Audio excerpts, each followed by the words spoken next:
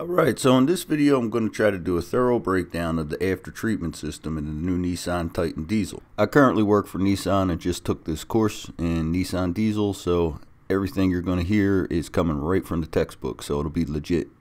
So the after treatment system contains three main sections. The first section contains your diesel oxidation catalyst and diesel particulate filter. Then the next section is the decomposition tube and the diesel exhaust fluid dosing valve. And then the third section contains the SCR, selective catalyst reduction, two bricks there. And at the very end will be the ammonia slip catalyst. And like the name implies, it just cleans up ammonia from the diesel exhaust fluid in the system. Okay, so here's a breakdown right from the textbook. And we're going to break down exactly what each part does and all the sensors on the system and what they do also. So the first part of the system is the DOC, or diesel oxidation catalyst. Now the job of the DOC is to use unburned fuel, hydrocarbons, to heat the rest of the system, but primarily to heat up the diesel particulate filter. Now the DPF's job is to collect particulate matter, also known as soot, and it allows exhaust gases to flow through. So the black stuff you see coming out of diesel exhaust, this is where it's primarily taken care of and eliminated. Next part of the system is the decomposition tube. Decomp tube holds the diesel exhaust fluid dosing valve. So when you fill up and you have to pour in diesel exhaust fluid into your vehicle also, this is where that fluid comes out, right in the middle of the system in the decomp tube. The diesel exhaust fluid is basically ammonia, but it's critical for the after treatment system. It really allows the last part of the system, the SRCs, to do their job. That's why if you run low on diesel exhaust fluid, you will go into power reduction mode and your vehicle will hardly move. It's critical for helping to reduce NOx, or nitrates of oxide.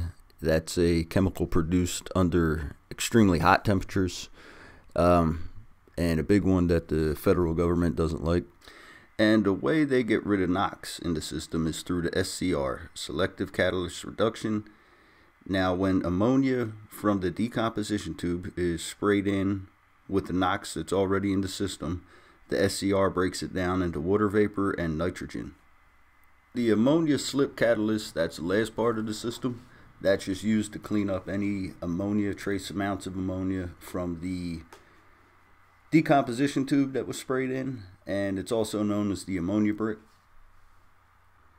And then on to the sensors. We have 8 total. The system likes to use the first NOx sensor and the last NOx sensor, number 8, to see how well the system's doing its job in total and how much diesel exhaust fluid needs to be injected. But as for the first NOx sensor here, it just measures the quantity of NOx coming into the after treatment system. The DOC intake temperature sensor measures the exhaust gas temperature going into the DOC and determines how much fuel is going to be necessary to heat up the DOC. The Dpf intake temperature sensor is located between the DOC and Dpf. It also measures exhaust gas temperature and also determines the amount of fuel dosing going to be necessary for the after treatment system. The Dpf differential pressure sensor is a 2-probe sensor located before and after the Dpf. It measures the difference in exhaust gas before the Dpf and after the Dpf, and that is determined by the ECM to determine soot load, how much soot in there, how much particulate matter is in the actual Dpf. The Dpf outlet temperature sensor is located directly after the Dpf. It measures the exhaust gas after they pass through the diesel particulate filter and is used to monitor regeneration. It's also used to check exhaust gas temperature going into the decomposition tube and the SCR. The SCR intake temperature sensor is located between the first and second SCR bricks.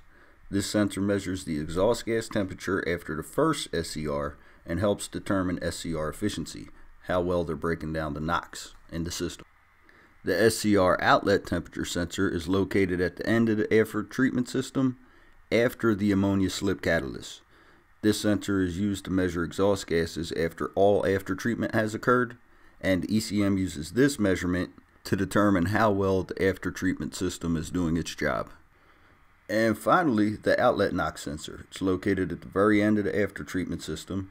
The ECM compares the inlet NOx and the outlet NOx values to determine how well the after-treatment system is doing its job at removing NOx, nitrates of oxide. If the levels remain too high, the ECM may command additional EGR or additional diesel exhaust fluid dosing in the decomposition tube. Alright, well, I hope that video helped demystify this whole after-treatment system. If you wanted to screenshot any of the previous screens, feel free to do so.